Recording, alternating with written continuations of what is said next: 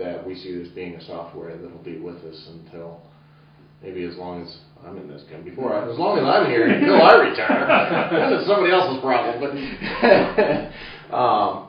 But we saw it as a software that we could grow with. Equipment maintenance and equipment costs were non-existent. So had no idea what piece of equipment was costing us, how much to maintain it, whether we were making any money with that piece of equipment. So with Timberline, we now have those tools to provide us things. When the shop manager comes in and says, well, we need to get rid of that vehicle because it's costing us a lot of money.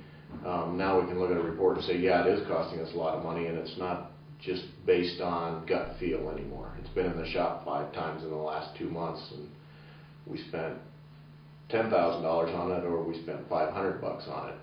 Never mind. It could have been in 5 times, and it could have been minor stuff, or it could have been major stuff, and now we actually have the information to know, yeah, it's time for that one to go away. Yeah, we've got roughly 50 pickups and heavy trucks altogether. There's probably another 50 pieces of major equipment. We track all of our smaller stuff too. We've got small equipment,